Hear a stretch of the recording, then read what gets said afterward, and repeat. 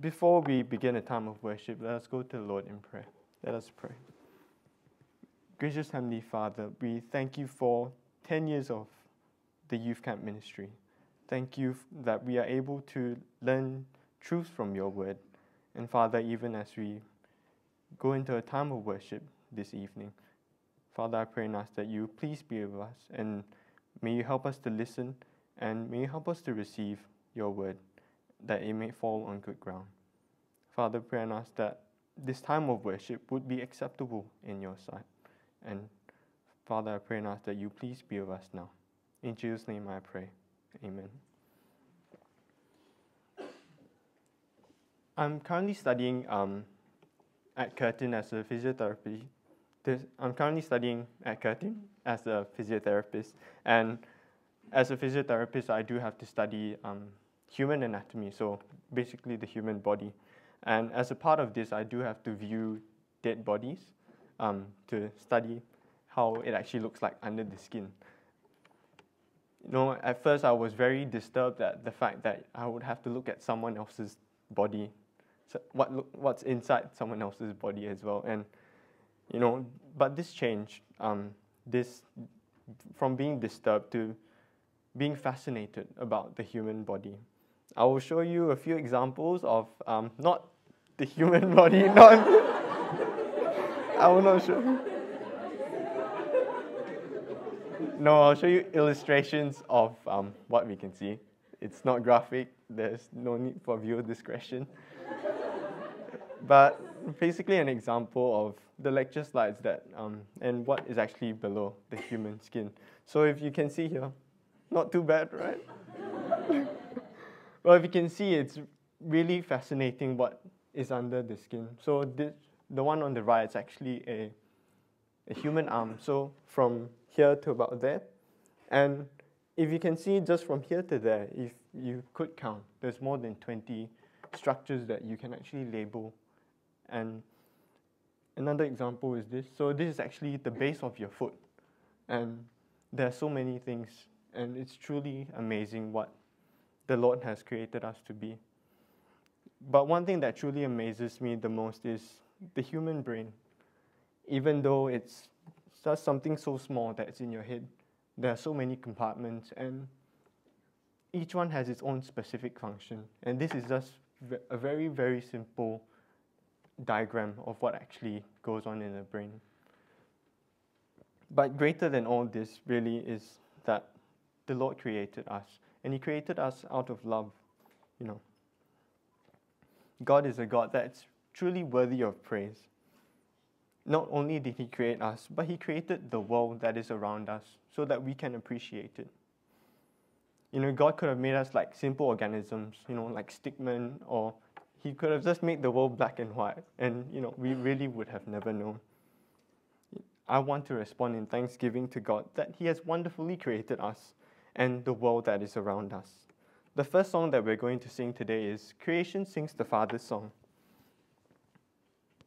The first song that we're going to sing is about creation, as from the title. But truly, creation points us back to God, the Creator God, and it is in Him that all things are controlled. From where the sun rises to when it sets, it is all in God's plan. But greater than the creation truly is the Lord's salvation plan for us. Without Him, we will not have this salvation plan, and this salvation plan was from the beginning, even before creation. May we give praise to our Creator, and may we truly sing in thanksgiving of God. Let us sing our first song. Thank you for singing our first song. You know, this youth camp has really been a camp that has helped me to see the state of faith that I'm in. If I were to be honest with everyone here, I see the rich young ruler in myself, not literally meaning that I'm a piece of stationery, or that I'm rich, or that I'm a ruler somewhere far, far away, but truly the state of faith that he had. I had deceived myself into thinking that I knew that I had faith, I knew that I had sin in my life and that I was dealing with them, but the word that Pastor Chris gave on Tuesday morning made me realize how wrong I was. Truly the word of God is like a mirror, and only if we look at it in detail will we be able to see what is the state of our hearts. Without the word of God, I would not have realized how wrong I have been all this while. The rich young ruler had everything going well for him. He was rich. He had everything that the world wanted: power, status. And he had sincerity in the way that he approached the Lord Jesus. He knelt down before him. He said good things. But at the end of it all, his faith was not similar to the Lord's. He did not have this common faith which we can have in the Lord Jesus. I was the same. I thought that I was going well. Recently joining the YPG committee, chairing at Sunday worship, singing in the choir, being part of the AVA team, helping out in the kitchen, and washing and cleaning wherever I could. I thought that I was right with God. I thought that I had faith. But how wrong I was. For true faith is really one that has no wickedness, has no filthiness, and is all laid aside, just that the implanted word of God can be in our hearts. And it's only then that we truly can say that we have this undefiled religion, which is Christianity. Shame, I have brought shame once again to the Lord. I call myself a Christian and I serve, and yet I am still filthy and wicked. The Christianity that I practiced was truly useless, for it was filthy and wicked. But I really, truly thank God that my eyes have been opened once again to see the things that are wrong, to see the things that are wrong in my life and the things that I'm practicing, and how I've taken this faith for granted. Though there's correction, and though there is correction that has to be done, all hope is not lost. For truly, with God, nothing truly is impossible. One thing that I appreciate from the story of the rich young ruler is that even though he did not have the right faith, he did not have a right understanding of faith, the Lord still loved him. Though he was wrong, though I was wrong, the Lord still lovingly corrects. In Ephesians 3, verses 17 to 19, the love of the Lord Jesus is described as immeasurable, and it surpasses knowledge. We will never know how deep, how wide, how long the love of Christ is, but I want to respond in thanksgiving that we truly have this love that corrects. It amazes me how there is love and correction at the same time. Unlike the rich young ruler, I want to respond to the correction that has been given. I want to seek and I want to share in this faith that we can have in the Lord Jesus. The next song that we're going to sing is Your Love Amazes Me. And I can relate to the first verse of this song. There have been people who have complimented me in the way that I serve, in the way that I give up myself. But at the end of the day, without faith, all these things are useless. But there is hope that through the love of the Lord, we are able to sing in thanksgiving to God because He is great and full of love. And He corrects us whenever we go astray. May we sing our second song in thanksgiving to God, who is truly amazing, full of love. Let us sing. Thank you for singing our second song, and I apologize that I'm not actually leading you in worship, because truly the love of God is great. The love of God, the love of the Lord Jesus is special, and we need to have the love of the Lord Jesus in our lives. Only the Lord can save us. Only the Lord can help us to see the things that are wrong in our lives. The only way that we are able to do this is if we seek to have a relationship with God and have the Word of God implanted in our lives.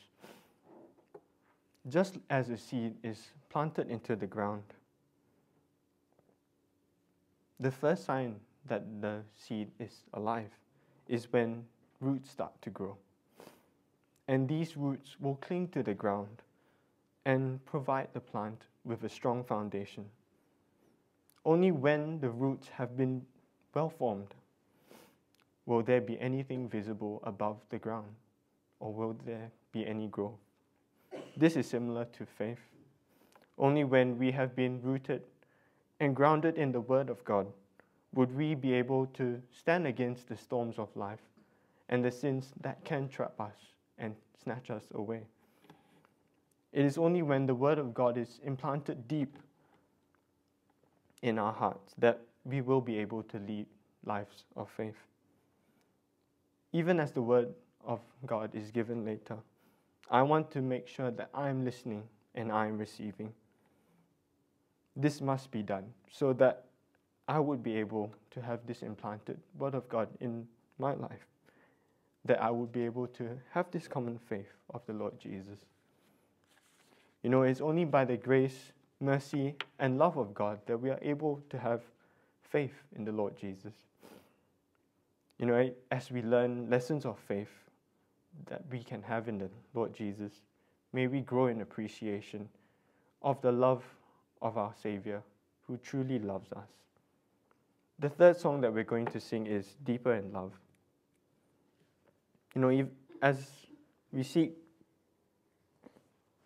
the Lord sought to have a relationship with His Father, God the Father, by waking up early every morning to be with Him in prayer, may we seek to have a relationship with God too. As we sing our last song, may our hope be that the Lord would draw us closer to Him and that we would be deeper in love. We would grow deeper in love with Him. Let us sing. Thank you for singing our last song, and thank you, Auntie Odin, for playing the piano. I'd like to pass this time over to Pastor Chris. When I saw the dinner tonight, I know I'm going to have to work very, very hard. Last night dinner was already, everybody heavy. Tonight, 1 meat. Tonight, 3 meat. He's going to send you into outer space even further. Okay, you just stand up for a while. Just stand up. Just stand up for a while. Just wake up for a while. Yeah, you're already. Yeah, okay, you're all right. Just stretch for a little bit. Okay. Yeah, all the cracks and creaks. Yes. Okay. Whenever you're ready. Okay. Right. It's every evening is a real challenge. It's my battle against the dinner. All right. I'm glad you fed well. I really am. You know, if nothing else, you go away from camp, you gain a few kgs.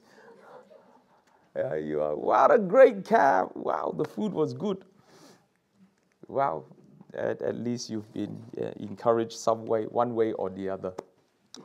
Okay. Wow. Tonight we're going to take up another passage. You know, these are real wonderful texts here. Okay. Well, let's take up James 2:5 first. Okay.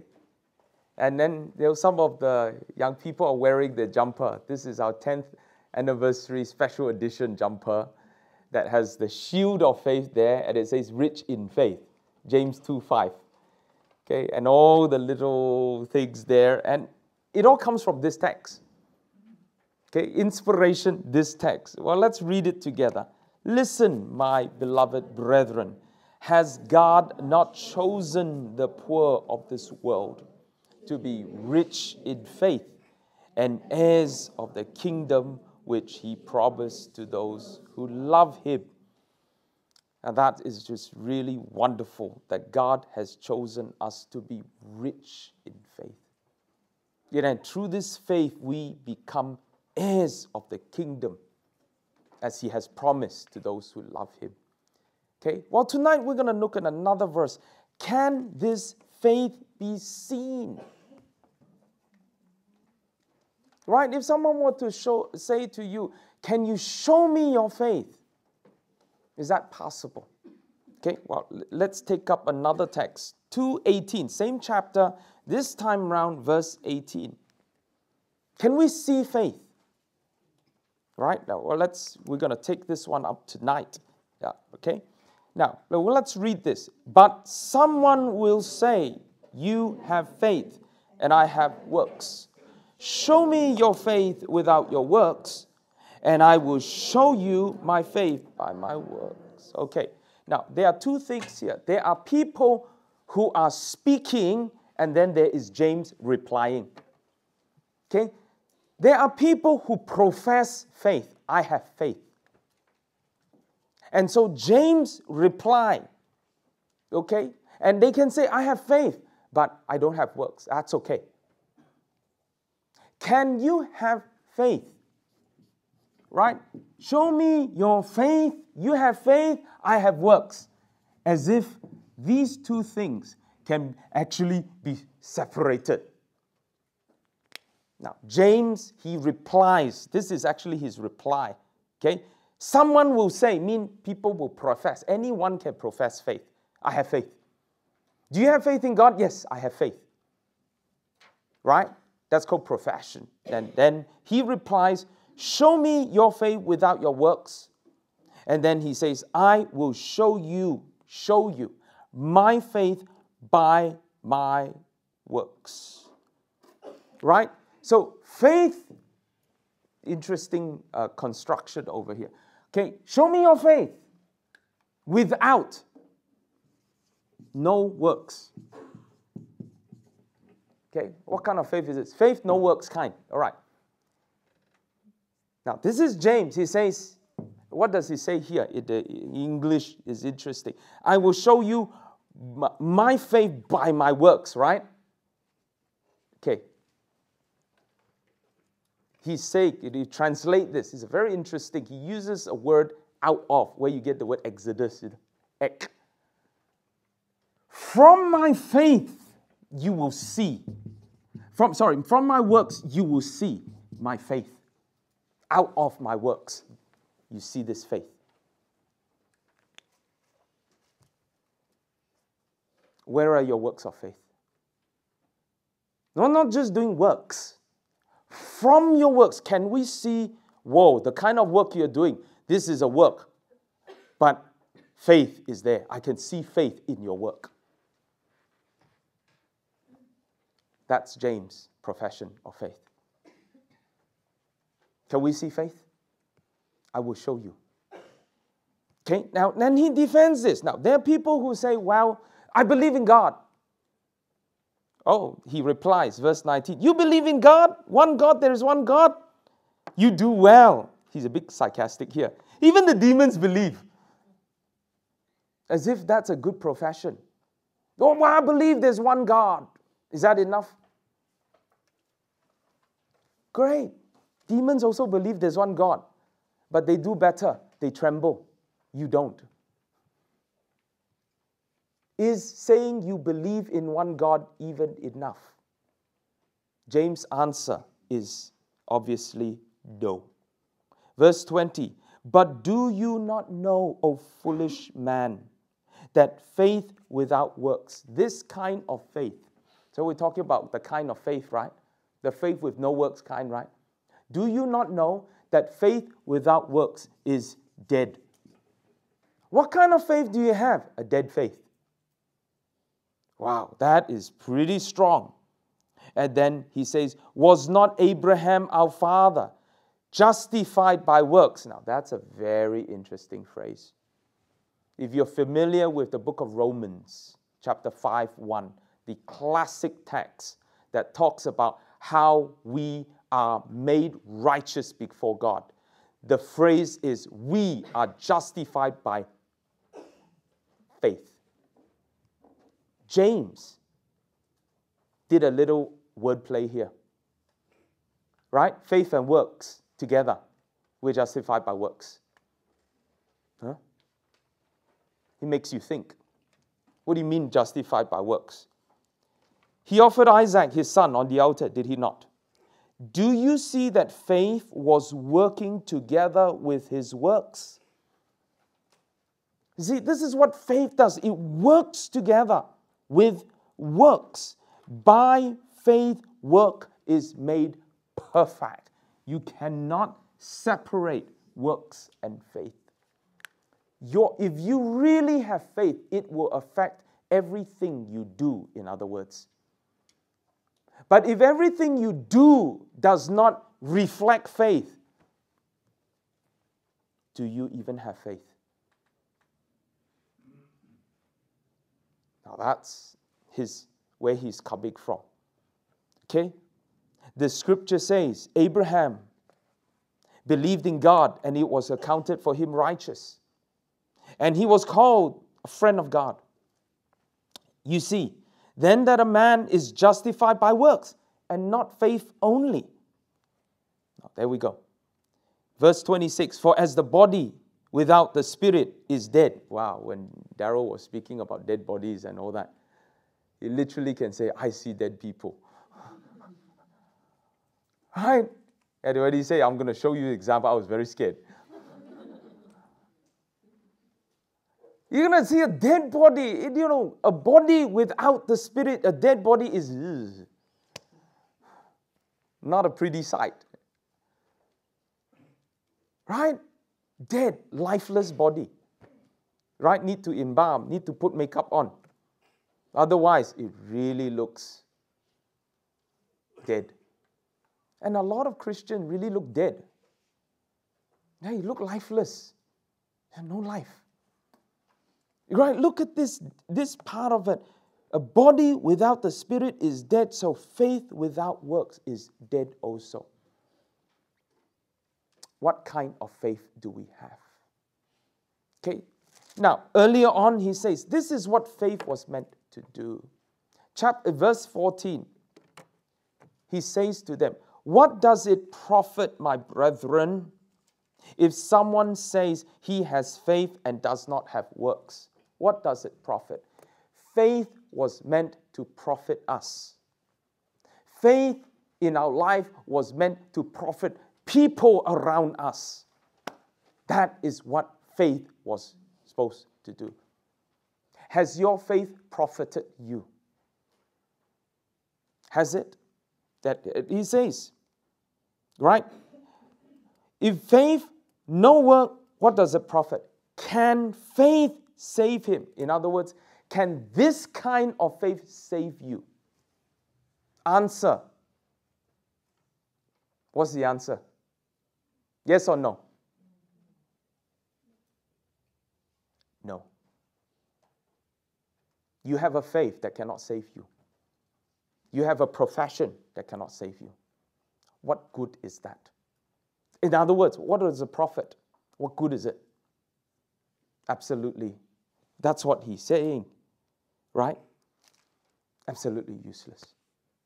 Tonight, the message is on this.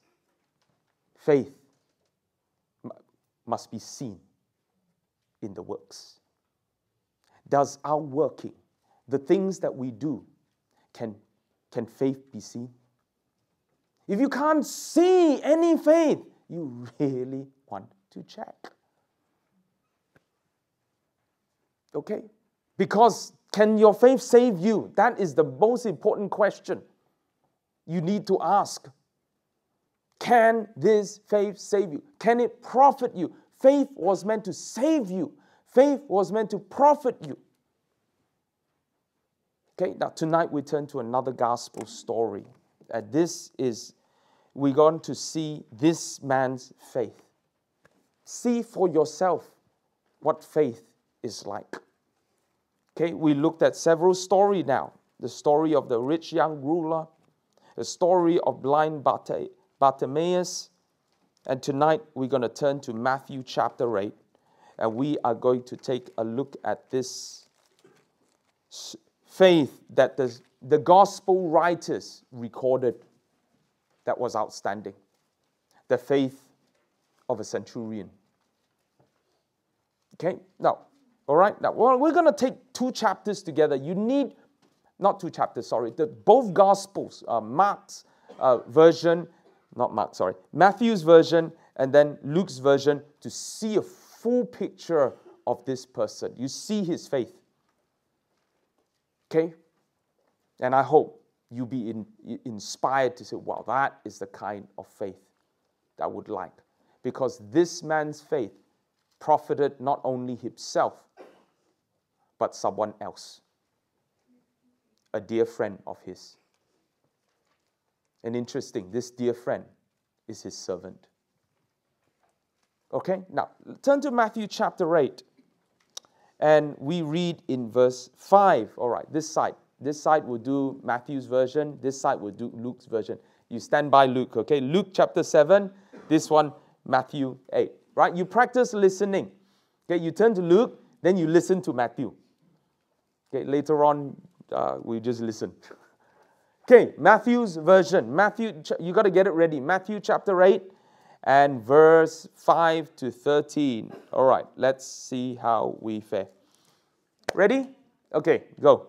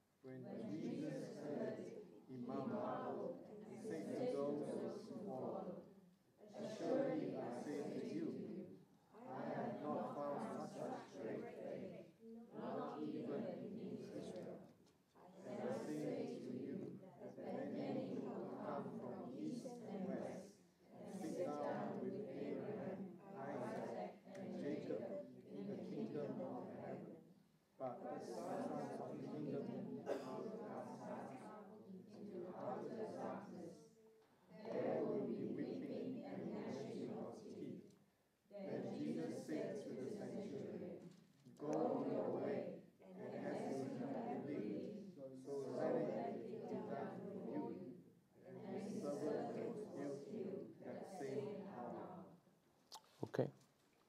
Well, we have a commendation by Jesus, which is absolutely amazing. He says, assuredly I say to you, I have not found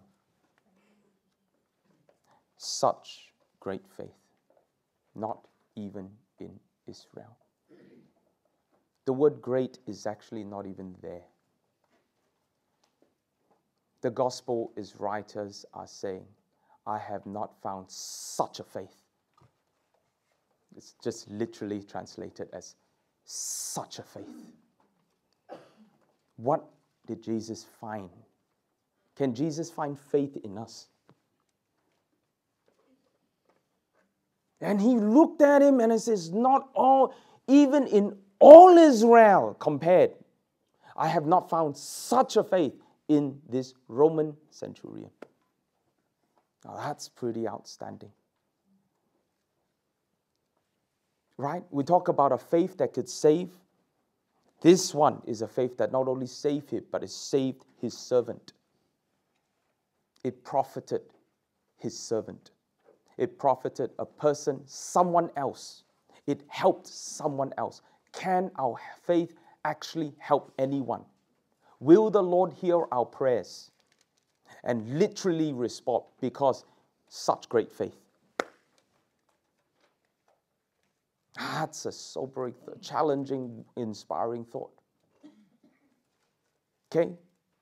Now, we have heard a few messages.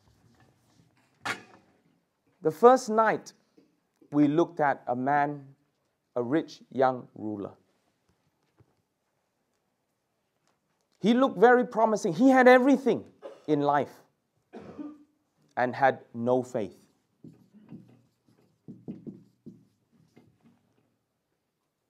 He walked away sad. That is a very sad thing. You have everything, and yet you have nothing. No faith. Last night, we looked at the man called blind Bartimaeus. And he had what Jesus said, your faith has saved you. A saving faith. It really helped him, profited him. It saved him. It brought restoration to his sight. It brought restoration to physical, spiritual sight. And he was able to follow Jesus. But of course, when he wasn't following Jesus, he ended up sinning against God. He lost his sight. He got given a second chance. Have mercy on me is Psalm 51. Have mercy on me is a cry of repentance. Restore me. When he is restored, he's not going to go back to his old ways. Thank you very much. I'm going to follow Jesus. Never again. Sin almost took my life. It took my sight. This is called saving faith. Now, tonight we're going to look at this man's life, and Jesus said, wow, such a faith, such great faith. Do we have great faith? Not what you say, okay? Not what you say. Remember, anyone can say, I have faith. Can it be seen? It's your works. Look at his works. Look at the way he cared. Look at what he did. Now, we don't get to see a lot of his works in Matthew's version. This is why we need Luke's version. Okay, ready, guys? We are going to turn to Luke and see a complete story of this man's life. Okay, and what the gospel writers saw in this, what Jesus saw. Okay, all right. Chapter 7, verse 1. Starting from verse 1 anyway. Okay, here we go. Now.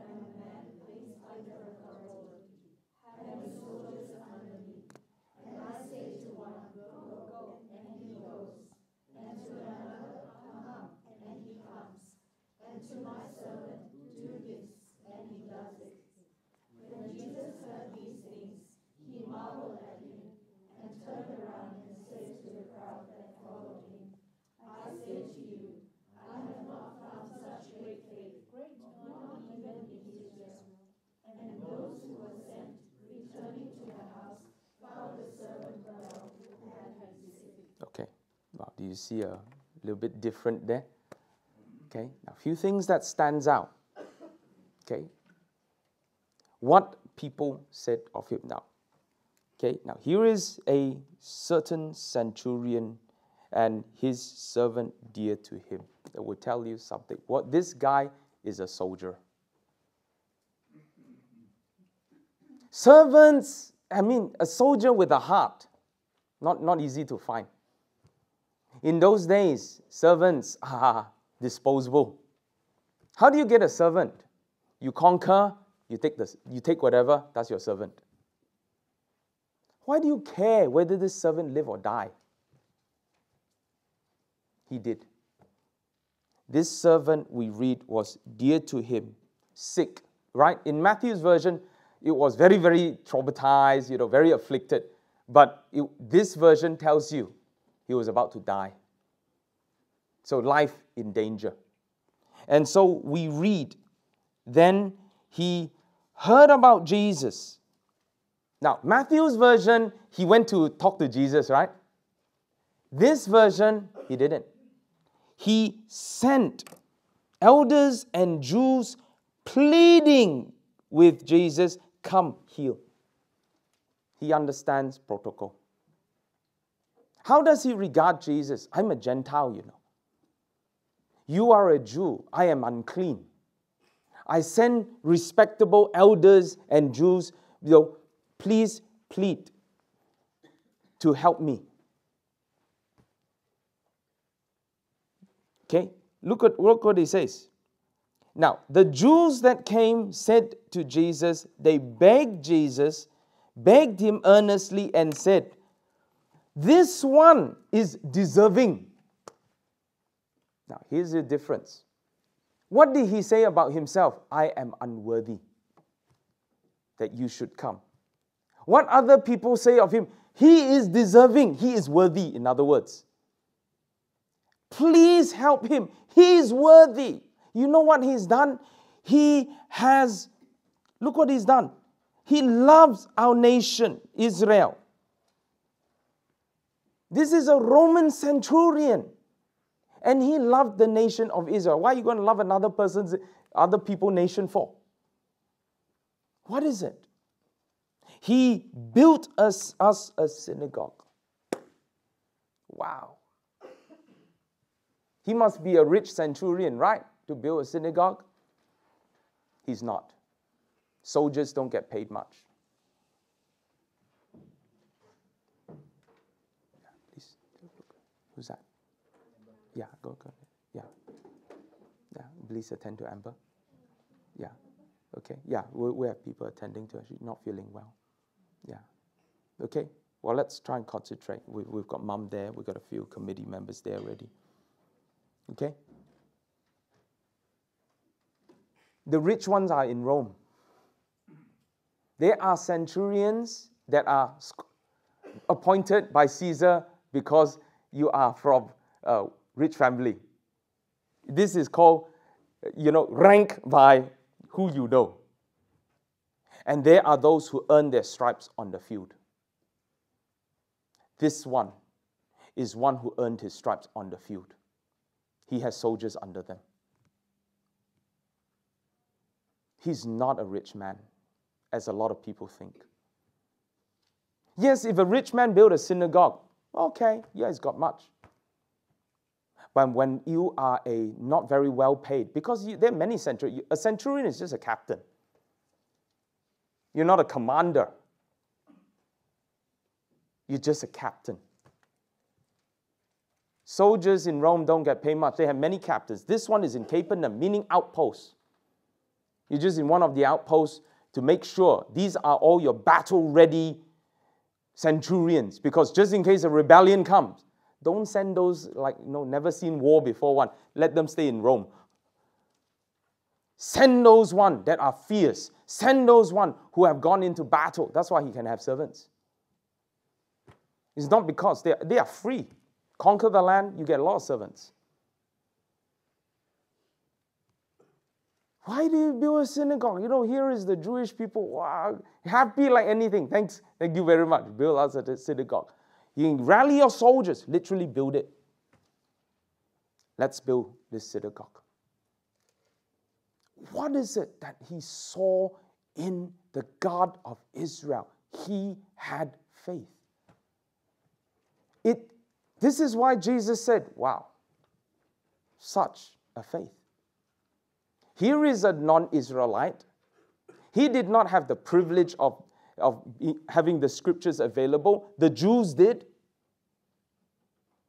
Right? Today it is our privilege to have the scriptures. The problem is we take it for granted. We don't even read it. We are just like Israel. You have it available, but is your faith great? You should. That's why Jesus made the comparison. I have not found, not even in Israel, if any people should have great faith, it should be Israel. It was a slap to their face. If there were anybody that should have great faith, it should be people who are at church. They have access to Bibles, right? You're Christians, right? Where's your faith? Where's the great faith? And here is one. He did not have the privilege because they were not allowed in the synagogue. He built it and not allowed to go in. No Gentile is allowed to step in a synagogue. It will be violent. He built a synagogue for them not to even step in. You see why they said this man is deserving? Do you see now works of faith? Right? He's not a rich man. His centurion is really hard earned through war. He earned it. He was a man of valor. And yet, he was able to give. And yet, he cared. This is the difference. Well, you take a look at what he says in Jesus. Now, this is really remarkable. Jesus went with them. Okay, now, remember, here is Jesus. He sends who? Jews, elders. Plead with Jesus to help his servant. Heal, not him, heal his servant. This is doing for someone else, not for yourself.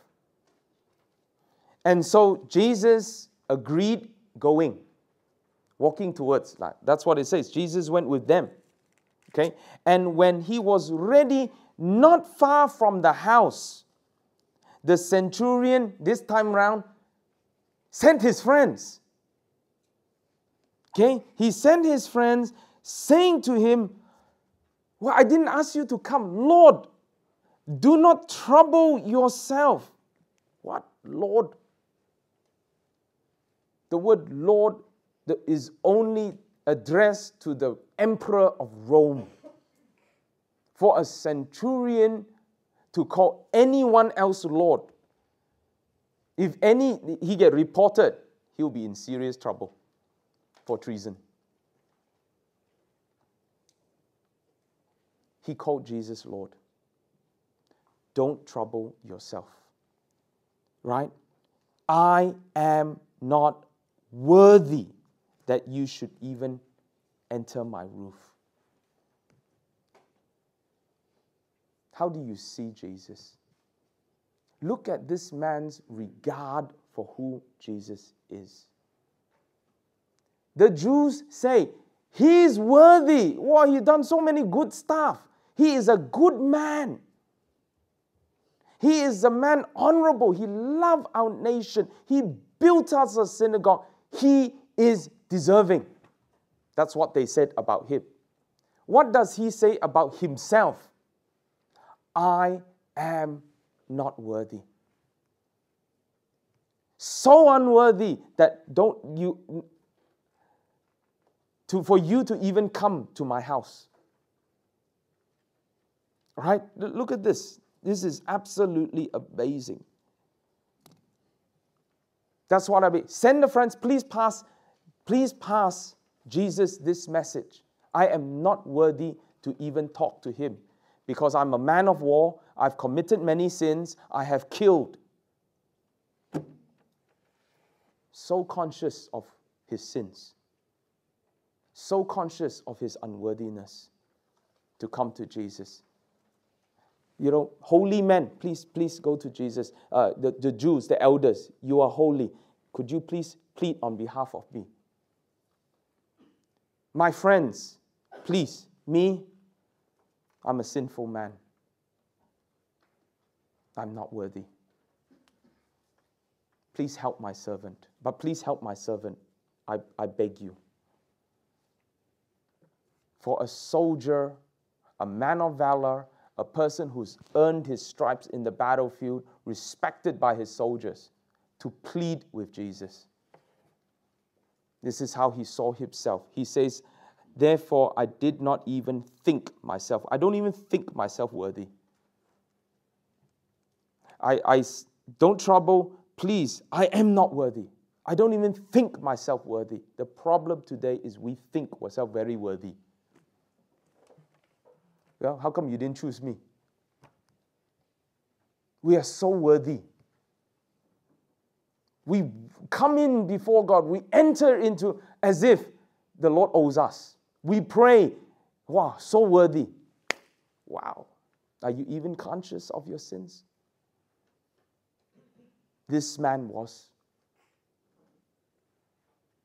And he looked at himself as he says, I don't even think myself worthy to come to you. I am not worthy to come to you. But say the word, and my servant will be healed. You want to talk about faith? What does he see in Jesus? He sees Jesus as holy, and he sees himself unworthy. He sees Jesus as Lord. He sees himself, he's not even think he can even approach Jesus. Sinful.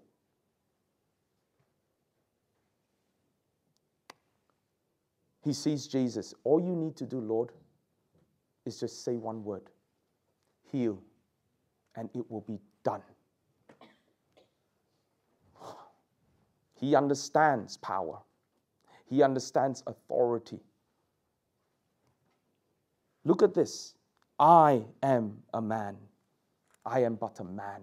You are the Lord. I am just a man. A man placed under authority. He is not a top person. He's a humble person. He's not a person that is in charge of. He's also a person under authority. That's what he's saying. I have soldiers under me. Yes, there are others under me. And I say one, go, he goes. To another, come, he comes. And my servant, and to my servant, do this, he does. You know what he is saying to Jesus? I'm under your authority. You just say the word. Such is your power. Such is your authority. You just say the word, and it's done. Wow, that is really sad. We talk about blind Bartimaeus, Bartimaeus. He recognized Jesus. This man recognized Jesus. You want to know what faith, what we talk about, why Jesus said such great faith. And everybody feel they're so worthy. All right? The Pharisees feel they're worthy. Even the disciples feel they walk with Jesus every day and they take him for granted. This man doesn't take anything for granted.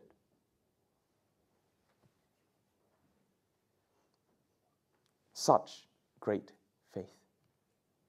Take a look at this, right?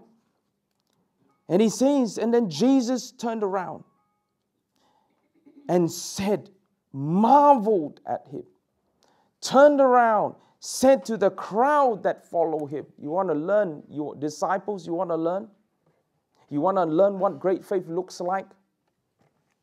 Points. I say to you, I have not found such great faith, not even in Israel.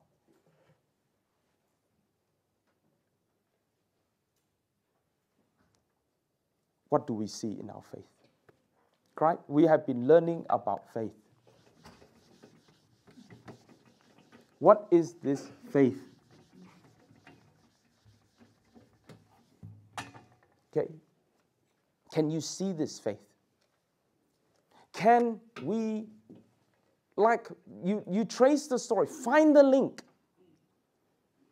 Look at them. Can we recognize who Jesus truly is? How real is this? How real is this faith?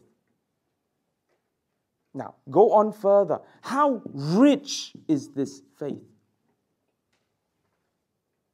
Does our faith bring about a reward, promise to those who love Him?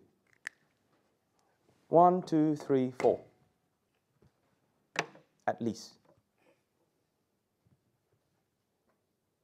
What was granted? Done. Let it be done. Your faith hath made you well. Your faith hath saved you. Reward.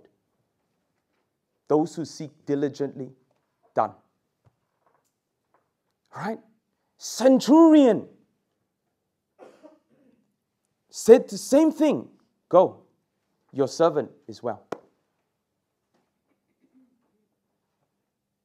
Can we actually see this faith?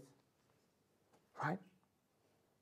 Can we see this? Is it a faith that is great? Can our faith actually help anyone? Right? Tonight, I hope we are able to see faith, because it should be seen from the works, faith.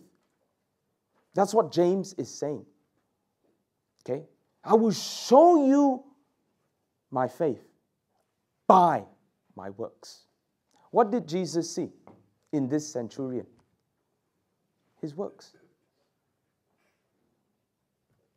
Right? He saw his works. From his works, faith. Look at how he cared. He cared for a servant. I mean, a servant. You can get rid of them, just get another one. They're free. They come free. Sick, die, get a new one. No, this one that he dared to be. Right? This is why he's been faithful to be. Look at how he cares. What do you see? Faith. Look how he gave, how he loved the people of God. Do we know how to love the people of God? He's not a rich man. A lot of people think the centurion's a rich man. He's not a rich man. The rich ones are in Rome. The ones in Capernaum are not rich ones. When a rich person gives, right? Mark Zuckerberg, he gives by the millions. Sure, of course, he's got billions. But for a person that is not rich, sure, he's got an average salary. This is another poor soldier under orders from Rome. And he built a synagogue in his expense. He would have got his men. They would have put every effort in, paid for the thing. He built it. It was attributed to him. That is impressive. What have we built? What have we contributed at all? See, we talk about what actual faith really is. This is a faith, such a faith. Do we have such a faith? How come the Jews didn't build their own synagogue? I also wondered. This is your synagogue and you didn't build. This is a place of your place of worship. They didn't have the faith to build. It is for them to use and they don't contribute. And here is a person who is not even going to use the place and he builds it and lets them use it and go ahead. Right? When you give the lunch, must you have the biggest share? I give the lunch. Sometimes I don't even eat. Go ahead. Eat. Eat your 3 meats and 4 vegetables. Be happy and sleepy. And switch on the aircon, please. All right? Yours, wow, this is perfect recipe, right? Because there's stuffy room in here, right? Aircon is not working, right? We are all eating a full meal.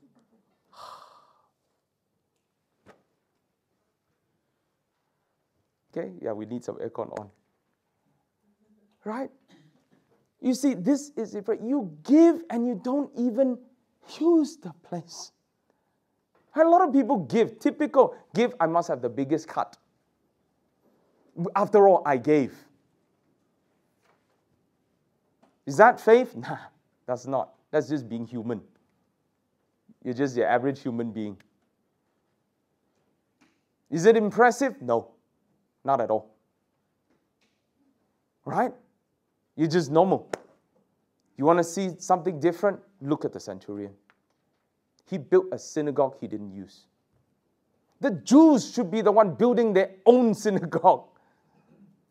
Right? This is your synagogue. This is your place of worship. This is your church. You're the one who are the beneficiaries. Well, no, I cannot, I got to support my donkey. I got a daughter growing up, got to get married. I got so many commitments. I've got this. I'm sure you will always have something. You will always have a commitment. And here is a man. He doesn't have much either. And he built them a synagogue. He sees them. He looks at them. You must have a place of worship. You cannot have no place of worship. This was how the churches other churches in India start. This is a place of worship. Well, let's try to build. That's what we are told. That's how Bethel was built. Right? If not, we will still be in Nanga Bush. Isn't it? We will still be, you think, so nice. All eat nice. We will be eating possum and kangaroo. Of course not. Right? Wake up 5 in the morning. Oh, cut firewood. We have a little stove there to keep the place warm. When the wind, nice shut. It's so hot in here. We should open some window. Wow, so cold outside. This place we had, how come I can see through, to the outside. Poor one of our committee members woke up. How come something dripped on me? It's raining. It wasn't rain. It was a possum.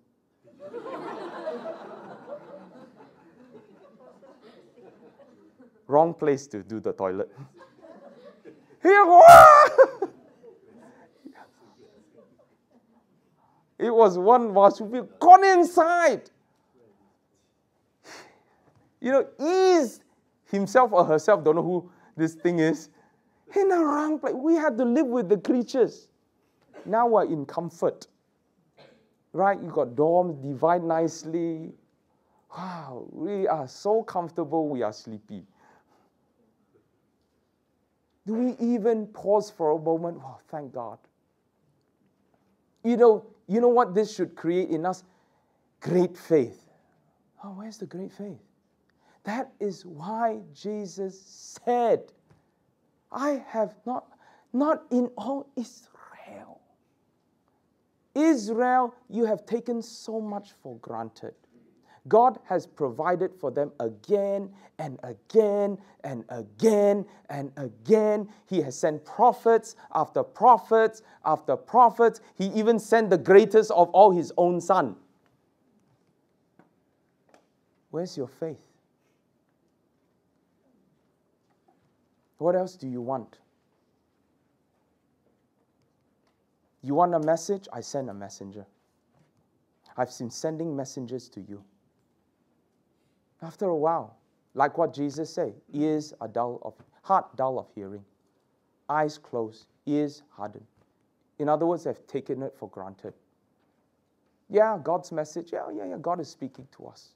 Where once upon a time, when 70 years they did not have a word from God because they were in Babylon.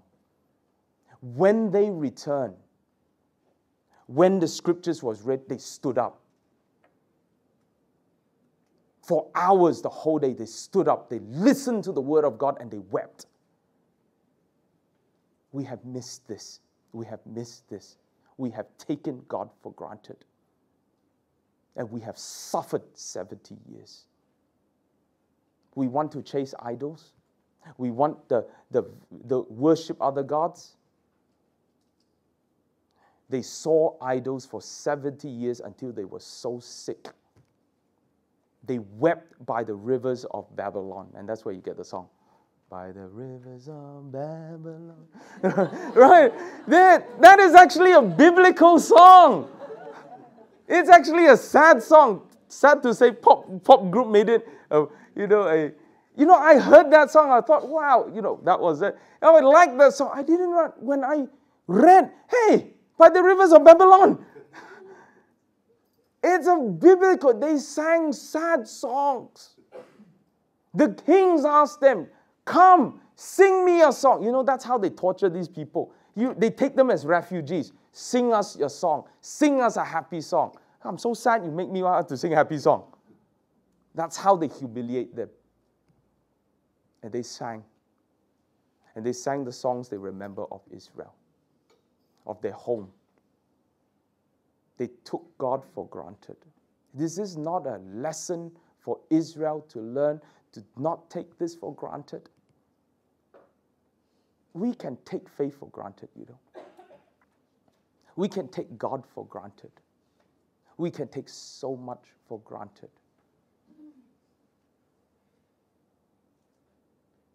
They disregarded the word of God.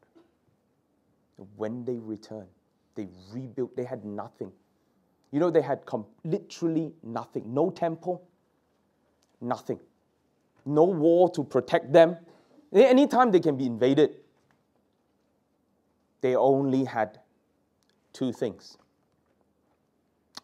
One is the word of God. Two is their faith in the word of God. That's their connection with God. And that's all they had. These were the same things that was given to them at first. And they took it for granted. They took their faith for granted. They did not treasure their faith. They took the word of God for granted. They disregarded it. And they suffered 70 years. The very judgment, God will say, it will come. It will come. See, after a while, it falls on deaf ears. Yeah, it will come, it will come. The audacity? Some even said, let it come. Quickly, let it come, let it go. Just get it over with. Right.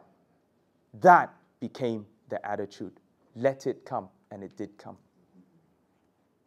Northern kingdom fell. Invaded. Oh, that's just bad luck, maybe, But the southern kingdom, we are strong. We will not fall. We got the backing of Egypt. Yeah, Egypt just got sacked. And the Assyrians came and sacked them too. The Babylonians came and took everything. Everything. They lost the temple. They had no place of worship. They only had one thing, their faith in God. This is where the book of Daniel has only had faith. It's only had faith. What must God take away from us to realize what is the most important thing? Must He take? Because if He gives, you take for granted. You take for granted. Okay, you don't want it. Then I will strip everything away. Here is a centurion who did not have all the privileges. He did not take for granted this thing called faith. Matthew's version is beautiful. The east and the west is a reference to Jesus is really encouraging his heart. Remember, I am not worthy. I'm not worthy, right? Jesus said, you will sit with Abraham, Isaac, and Jacob in the kingdom. From the east and the west, all men who believe like you have, they will sit with people of faith like Abraham, Isaac, and Jacob in the kingdom. Not only can you enter a synagogue, you will sit in the kingdom of God. Has God not chosen the poor of this world, centurion, to be rich in faith, to be heirs of the kingdom? This is promised to those who love him. That's what James meant. This is perfectly illustrated in the life of the centurion. He was that poor man. Please don't think he's a rich man. Soldiers are not paid very much at all. But what did he have? A faith that was rich. Such great faith. In other words, such a faith. You want to see a rich faith? This is a rich faith. He had a rich faith. Of all the people, he had a rich faith. Do we have a rich faith? We have so many things.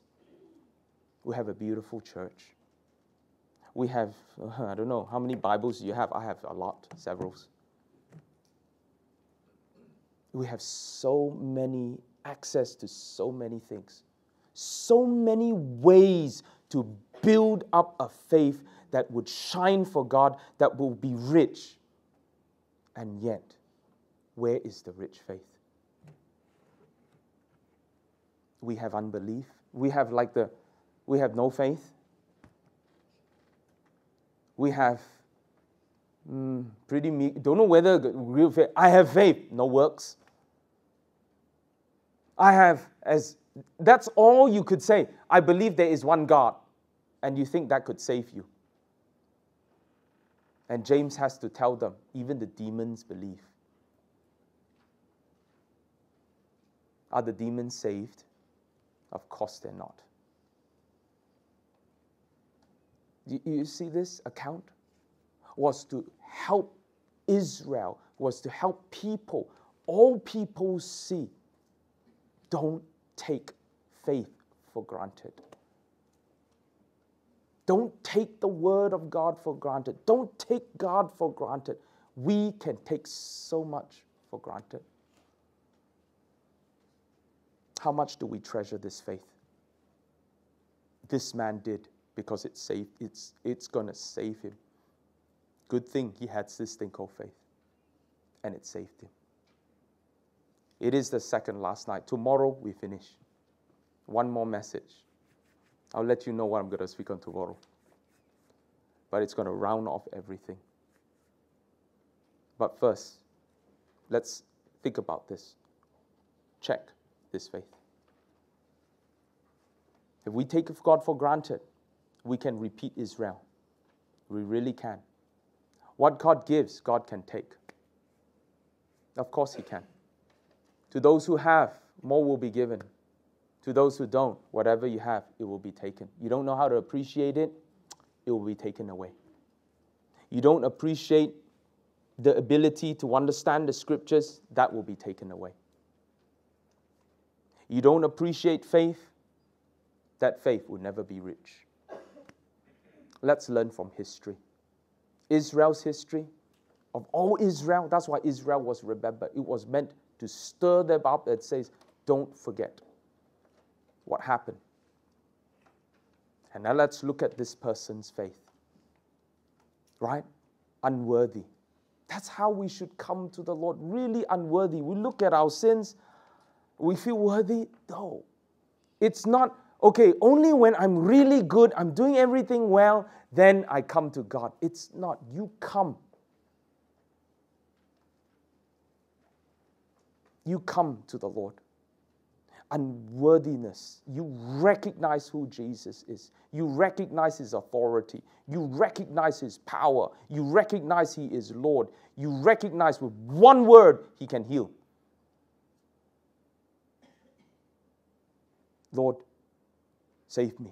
Can you heal in one word? Would you believe it? He did.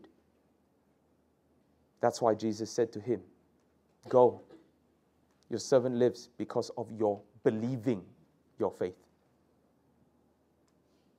Can we have faith? Israel didn't have faith. Let's have this faith. Okay? Well, let's pray together. Our Father, we pray as we listen to another challenging word tonight. It must stir up faith.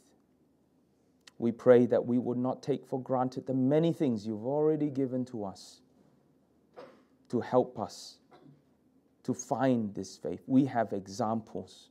We have your word. How can we not treasure all the things that you have given to us? May we not even take this faith for granted.